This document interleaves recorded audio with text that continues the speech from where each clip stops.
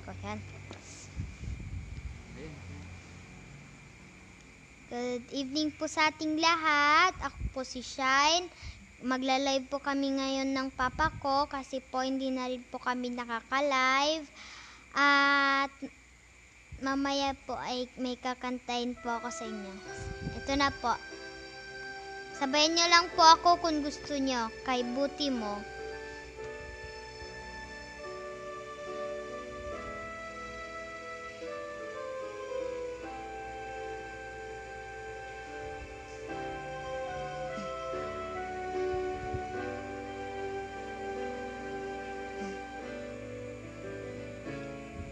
Katapatan mo, O Diyos, tunay at dakila. Ang pag-ibig mo'y walas at walang kapantay. Sa aming puso, sa aming buhay, papurit pagsamba iaalay. Bukas, noon, ngayon, magpakailanman, luwalhatiin ka.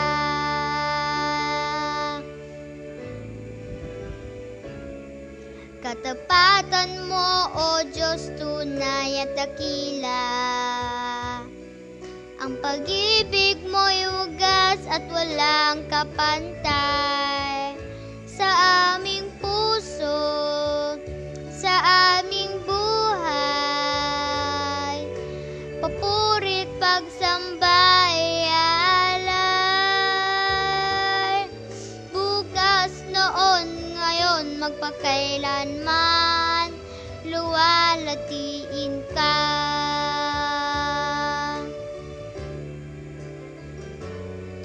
Panginoon, kay buti mo sa akin. Ikaw lamang ang tangi kong sasambahin.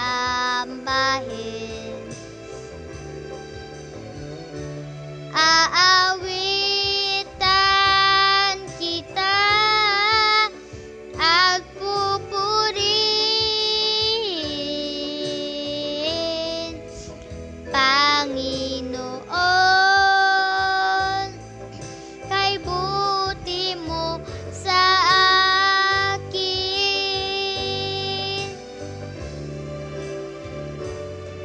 Panginoon, kay buti mo sa akin. Ikaw lamang ang tangi kong sasambahin. Aawitan kita at pupurihin,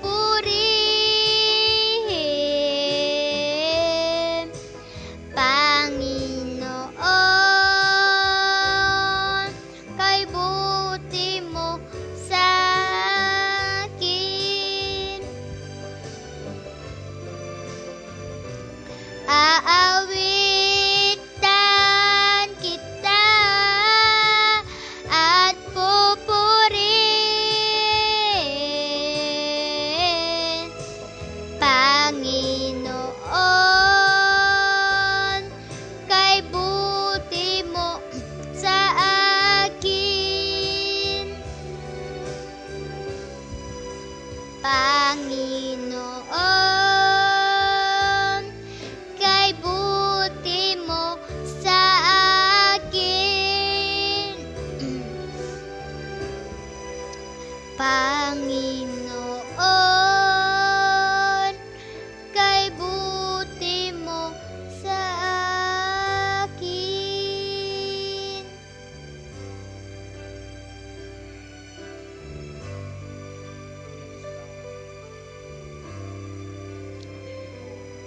Ha? Thank you po. Pakinggan niya naman po si Papa.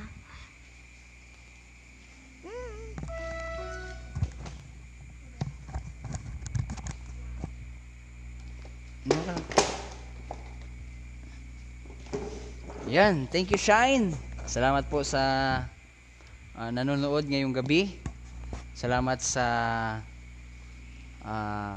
pag-awit ni Shine sa atin, ano? So medyo umina yung signal kaya natagalan konti yung aming live streaming sa gabi ito. Okay po ba ang audio ko sa inyo dyan? Malakas po ba? So magandang gabi po sa bawat isa. Yun po, no, purihin ng Diyos sa isang pagkakataon na naman na maibahagi ko po sa inyo ang salita ng ating Diyos na sabi niya po sa Psalms 22 verses 3, "The enemy cannot stand your praises unto the Lord.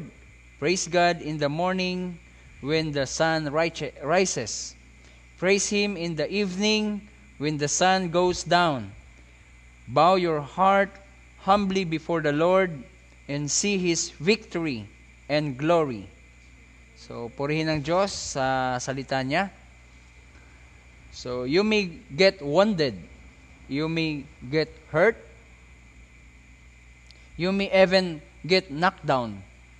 But God will see to it that your mission in the Lord will get done if you surrender all to Him. So, get up, dust yourself, and move on. This is not the time for self-pity. So, God inhabits the praises of His people. So, kailangan nating patuloy pa rin magpuri. Dayawin tayo ni Apo Diyos. Patuloy tayong magpuri at magsamba sa Kanya. Huwag nating hayaang malugmok yung ating sarili according to His Word, no, na sinasabi po sa atin sa Psalms 22 verse 3. So, na-hurt man tayo, ano man yung mga karanasan natin, no, huwag tayong manatiling ganun. No? We need to move on. No? We need to forgive people. No? We need to go on, no, sa buhay natin gaya ng araw. No? Ang araw ay, no, may sunrise po tayo at saka mayroong in the evening, the sun goes down. No? So, ibig sabihin yan, bow your heart humbly before the Lord, see His victory and glory. No? Prayer and praise are the spiritual weapons of victory in our life welfare. So, patuloy tayong mag-pray at mag-pray sa ating Panginoon dahil yan po yung weapon natin. No? So, millions of God's people worldwide, no, join the global prayer even dubbed. No? So, the return, no, even sa mga evangelists natin, no, like Billy Graham, like namatay na po, no, si Franklin Graham, no, at maraming mga intercessors, mga prayer warriors na patuloy na nanalangin po. No. So, let's continue to raise prayer and praise unto God and shine a light during this time of darkness, no, sa ating panahon ngayon. So, let's be part, no, maging party po tayo sa pag-worship sa Panginoon, sa pag-pray, and patuloy nating gawin yung mga dapat nating gawin. No? So, magandang gabi po sa bawat isa sa atin. Naway, ang salita ng Diyos ay makatulong po sa bawat isa sa atin.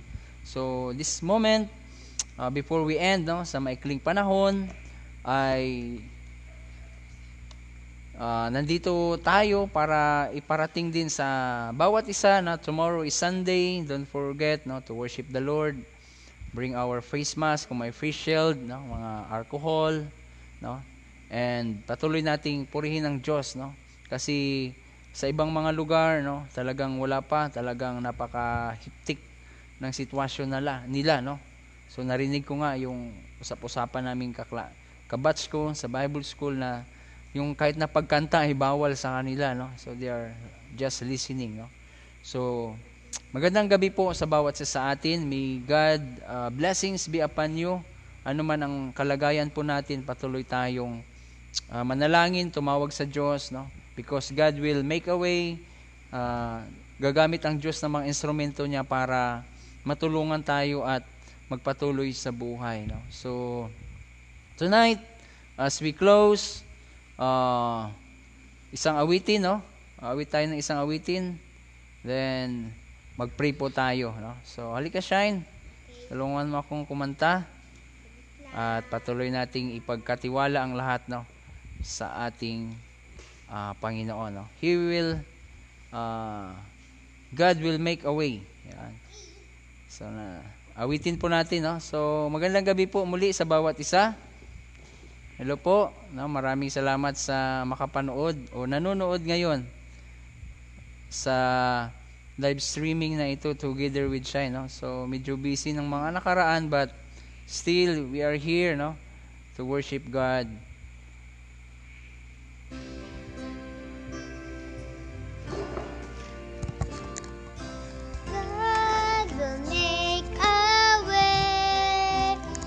Where there seems to be no way, He works in ways we cannot see. He will make a way for me. He will be my guide. Hold me closely to His side.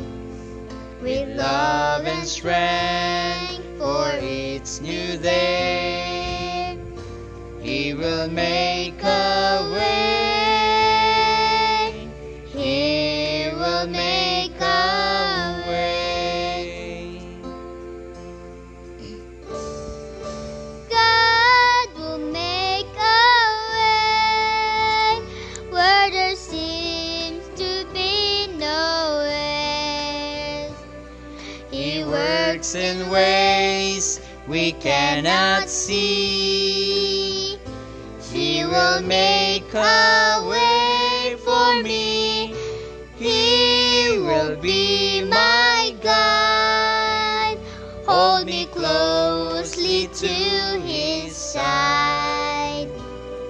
With love and strength for each new day, He will make a way. He will make a way.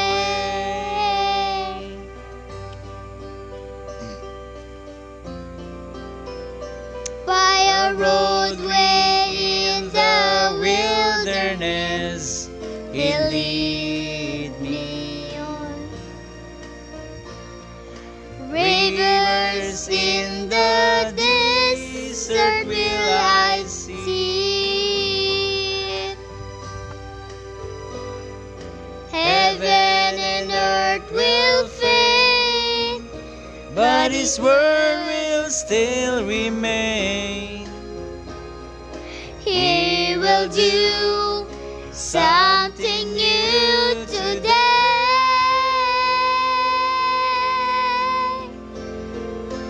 God will make a way Where there seems to be no way. He works in ways we cannot see. He will make a way for me. He will be my guide. Hold me closely to His side. With love and strength for each new day, He will make a way. God will make a way where there seems to be no way. He works in ways we cannot see. He will make a way for me. He will be my guide. hold me closely to His side. With love and strength for each new day, He will make a way. He will make a way. Mag-pray tayo. Thank you. Salamat sa Diyos, no, for this evening.